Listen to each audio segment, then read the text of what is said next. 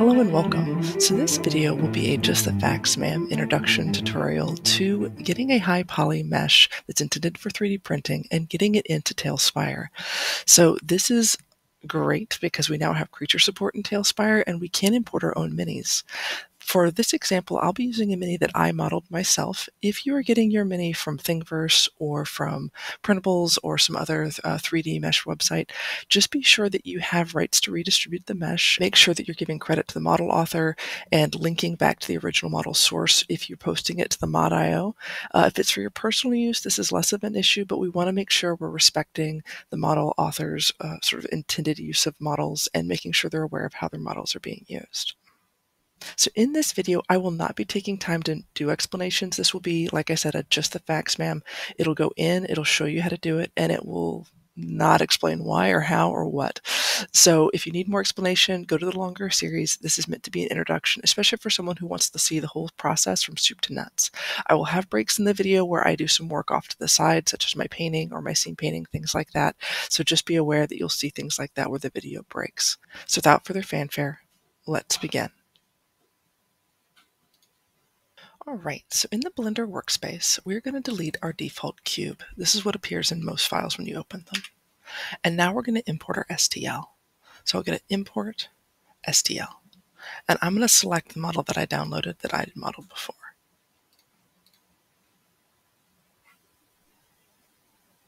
It may not appear in the center of your plane. That's normal for 3D models.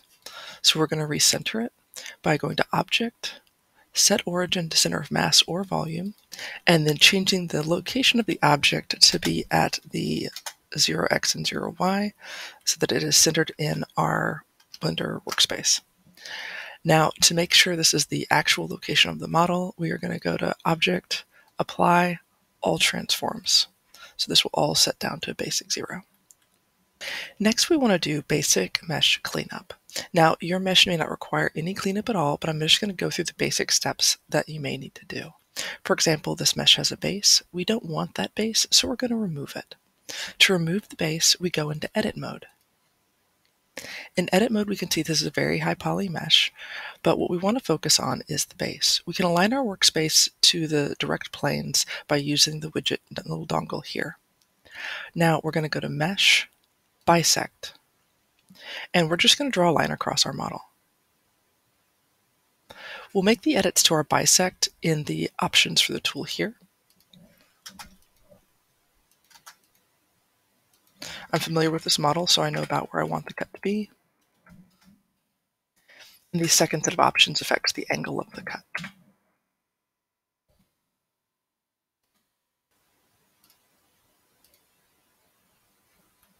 Looks good, so I'll accept that.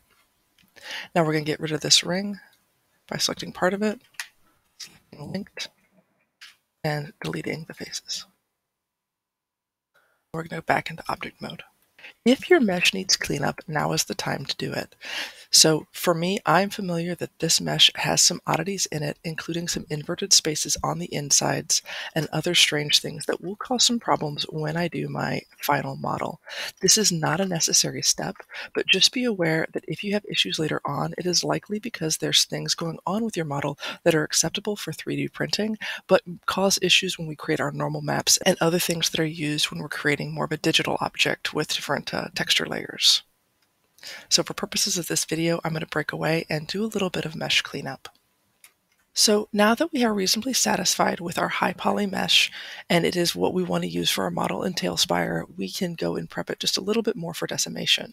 To do this, I'm going to create a low poly copy of it, and this will be the one I work with going forward. I can hide the high poly mesh.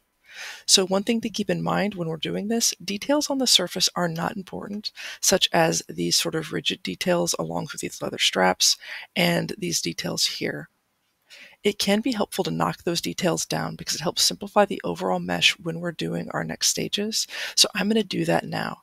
This is done by going into sculpt mode and just taking a smoothing brush and running it over those surfaces. When you're doing this, think about what you're doing as getting rid of details on the surface of the coin. You're not going to be knocking out anything major. You're just knocking out small surface details. Alright, so with surface details knocked down, once again that's an optional step, we can take this model and now decimate it. So we'll go back to object mode, and we're going to add a decimate modifier. We'll start with a planar decimate, and we'll knock this up to about 8 degrees for our angle limit. You can go a little bit further, but 8 tends to be a pretty good baseline. And we apply it. Now we can go into a regular collapse decimate, making sure to triangulate our meshes as we go. I prefer to do an iterative decimation, so instead of taking down at a ratio that's very low, I take it down to a 0.5 ratio to reduce my face count by half each time. You'll notice that by triangulating, we didn't do that on the first pass, but that's acceptable.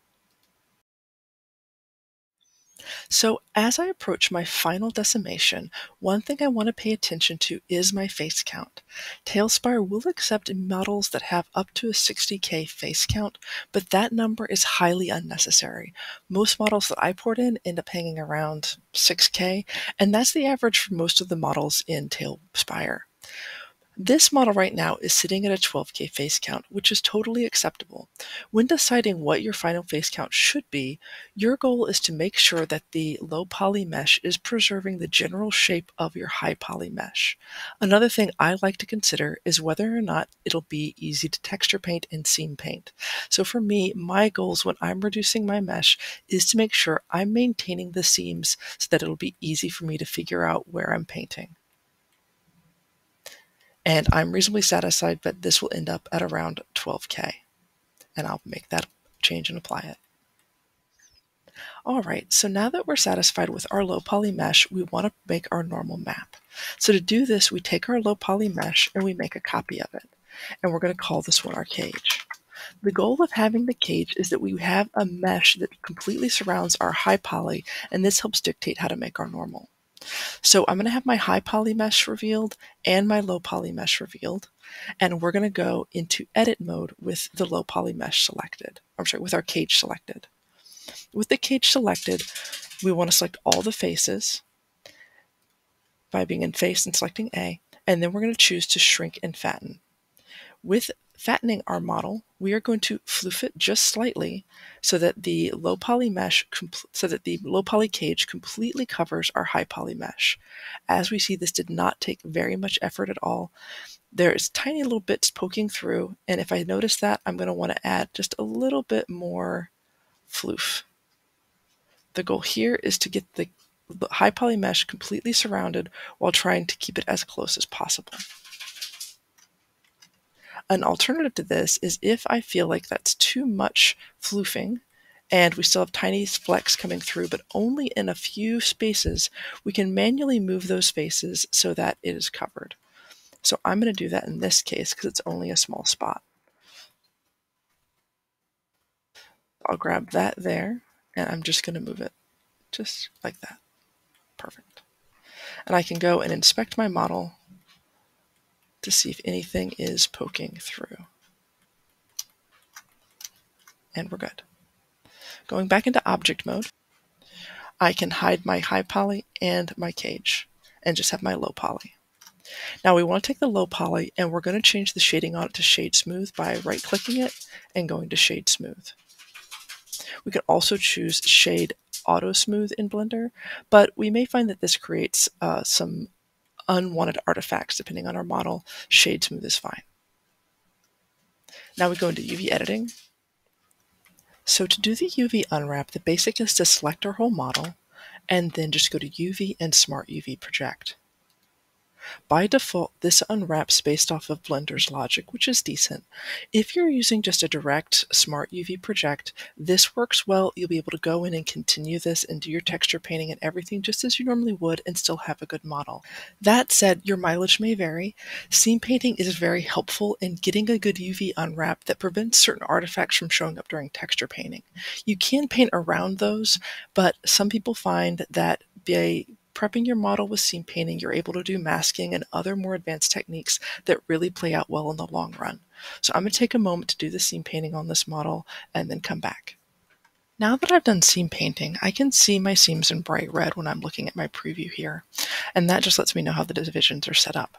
So now, if I had done seam painting, instead of doing a smart UV project, I will just do an unwrap. And I can see that all the divisions of the model fall along very logical paths of how I've broken it down. Like I said, that's not necessary. You can rely on the Smart UV project, but for my purposes, I decided I wanted to do a seam painting and show you what that would look like when you do the unwrap. So now that that's done, we're ready to go and bake our normals. So to do this, we're going to go into the Shading tab and create a new material. With our new material, we're going to add a texture node called an image texture. For this image texture, we're going to set the width and height to 2048, and we're going to call this our normal map. Normal circle. Okay, and leave everything here at the defaults. On our side here, we're going to go to our render properties and select our render engine to be Cycles. Cycles is the only render engine we can do baking in. We'll expand our bake options if they're not already expanded, and we'll change our bake type from combined to normal, and we'll check selected to active and check cage. Then we'll select our cage.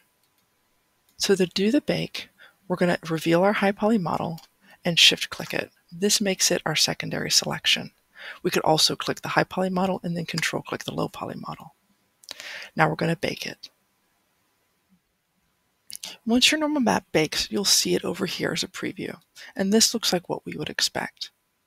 So now we can hide our high poly mesh because we no longer need it, and we're going to make sure we save this normal map. So we're going to go to Image and Save. With the normal map saved, we can now plug it into our model for our preview in Blender. This will make texture painting easier. So I'm going to right click and add a normal map node. Connect the color to the color and the normal to the normal. It won't look right initially. We'll need to change the color space here to linear. And now we'll preview correctly. So in our shading view, we can see that our low poly mesh that has only around 11K faces is as detailed as our 500,000 face base model. The next stage we're going to do is texture painting. To set up for texture painting, we're going to go back into our shaders. We're going to add a new image node.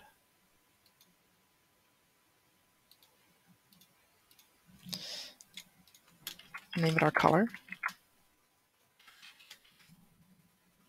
I'm going to set the default for this to be transparent on the background. And we'll plug that into our base color. We're also going to do a brief setup so that we can do a fake PBR. So we'll add another image texture. Fake PBRs will require a little bit more. Fake PBRs / MAORs do require a little bit more explanation as to how they work and why they work. But for now, I'm just going to walk you through the steps and just know that they're a little more complicated. I do advise looking at the longer video on them because we are going to be doing a sort of a quick fake on this one. Now, to get the fake PBR to connect correctly, we're going to do some tricks. We're going to need a few more nodes. We're going to need an invert node. We are going to need a color ramp node. We are going to need a mix node. And we're going to need a color separate node. Our separate color node.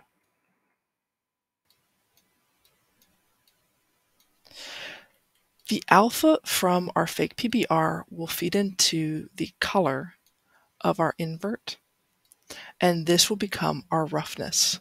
This is because the alpha of the PBR represents the roughness of the image, and it has to be inverted to display correctly in Blender. The alpha will also become the factor for our color ramp because when we have our channels for AO and metallic, those will be driven by the transparency of our fake PBR. And that gauges the degree at which something would be metallic or have an ambient occlusion applied. The color will go into the color. Red will become the secondary of this mix node, which will stay as a float. The color from the color ramp will be both the factor and our primary. This result goes into our metallics.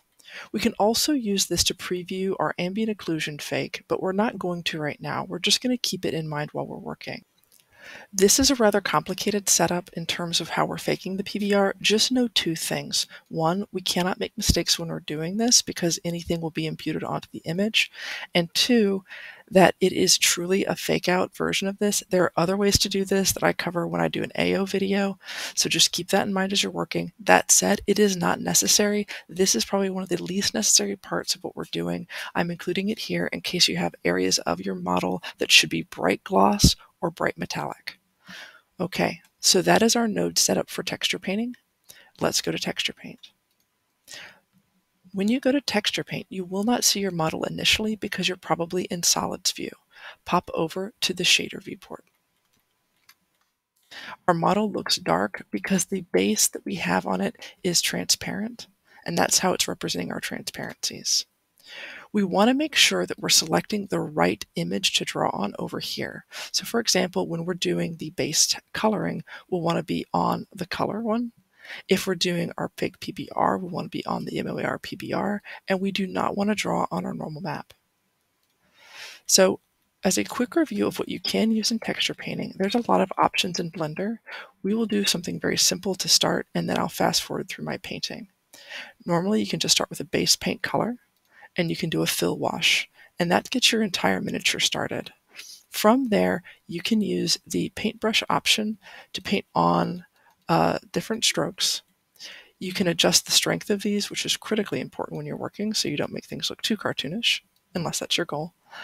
And you can also adjust the blend mode. Things like multiply with a dark brush will help add in shadows, especially if you lower the strength tremendously, and can add for some nice subtle effects. You can also do things like color burn and lighten to bring up or down colors. Understanding blend modes is beyond the scope of this video, but just know your options are there, as are other options such as blur and soften and smudge and things like that. When you're painting, you will notice that paint in Blender is projected. So if I'm selecting a color like this and I'm painting on part of my model, you'll notice that it paints beyond the section. It is not just within the sphere of the brush, but it is projected along. This can lead to a lot of overpainting. This is where masking comes in. To mask your model, you'll use this icon here.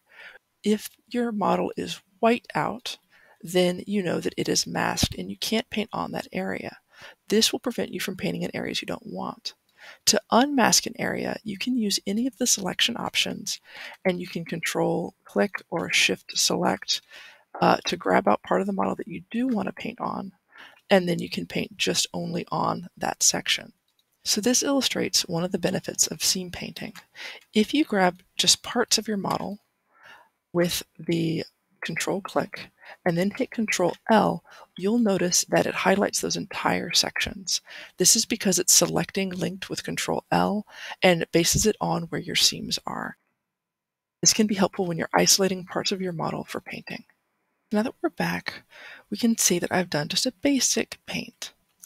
Now, what I want to talk before I go in further is I want to talk about that fake PBR.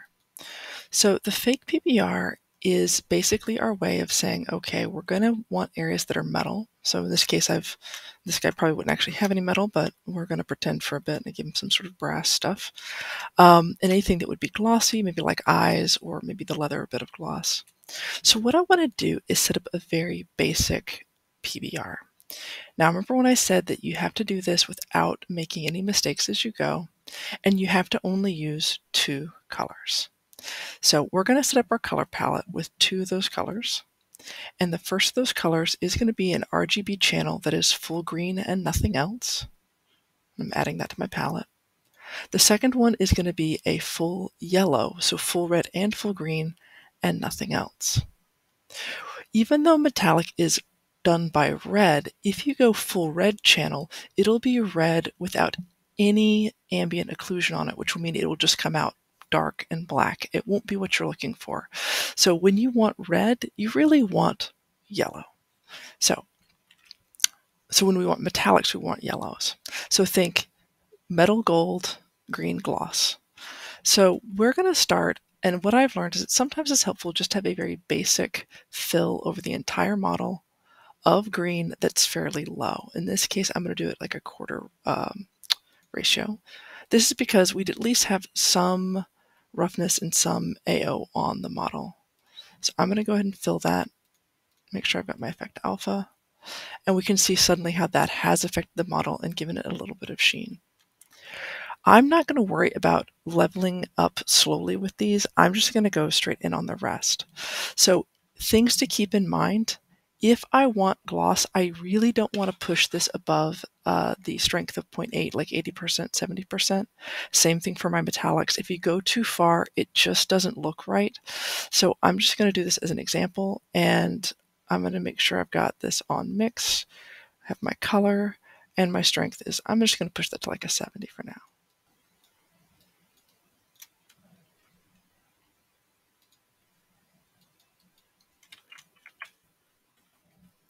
All right, so I'm going to paint the eyes to be full gloss.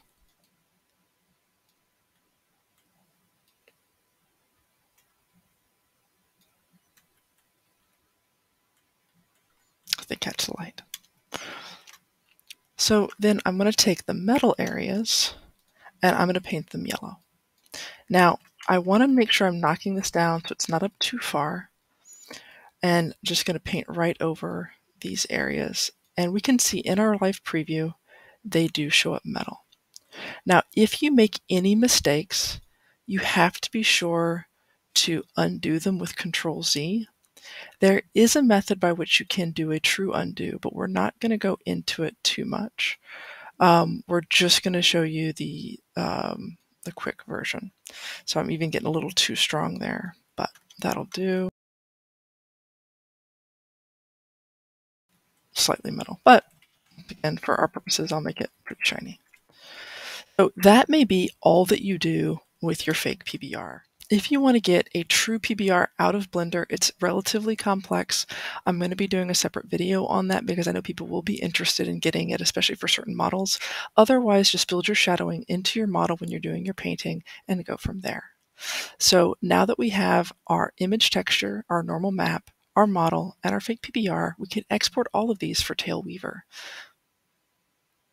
So to do that, we just take each of our images and save them.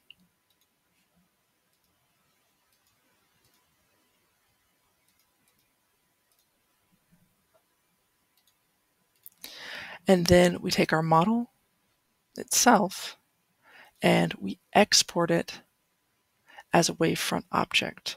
The default settings set up by Blender are fine for this. Make sure you have your limits to selected only though, if you have multiple models in your scene. So now we have our model exported, our PBR exported, our colors exported, and we previously exported our normals, so we can go and see what these look like in Tailweaver. So Tailweaver Lite is a Unity package that allows us to take all of our Blender assets and convert them into a Talespire ready asset, so one that can be used to mod your game. I won't go into all the details of how to use Tailweaver Lite. That is well covered in other guides, and they may change as things develop. I'm going to mainly talk about how to see your object that you exported and make it work all together.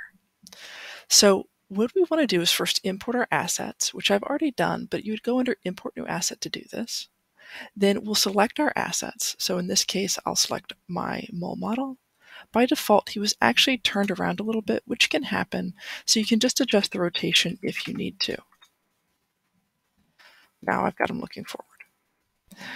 Now I want to look at my normal map first, so I'll select my normal map. By default, it may not look correct. You may have a button at the bottom that says Adjust Import Settings. When you do that, it'll pop up and look right. Now let's look at our color texture. And there's our color texture looking as we would expect. Then we can add our MAOR or our PBR texture. So I'll grab that. And as we see, this lightens them up a little bit because of the ambient occlusion sort of aspect of it. We also now see that our metals are metal and that our eyes do have the gloss that I added to them. So that is showing us that we are really ready to go. And he looks decently good. The other thing here I want to talk about is the paint wash. Paint wash is an element in Tailweaver Lite that adds a coating to the miniature to make them match the aesthetic of the rest of Talespire. So this is where it looks more hand-painted, and you'll see these sort of details. So if you take it off, you'll see a little bit more of that sheen, where adding it gives it a little bit more of that look that makes it fit in with the rest of Talespire. This is basically everything you need to know to get your miniature ready. Now, I might go back and fuss with this and get the texture paint how I want it a little bit better, but this is a good start. All right, and that's all I have. So this video, we've covered the very basics at a very high touch of the quick, fast and loose method of taking a high poly mesh that's intended for 3D printing and breaking it down through Blender into some objects that can be imported into Tailweaver and then used in Talespire. I hope this has been helpful. This is a very, very quick overview, so I do recommend that if you have other questions, you can feel free to ask me, but also check out the other videos and just sort of see what you can glean from those that fills in the gaps. And so that's all I've got. Have fun and take care.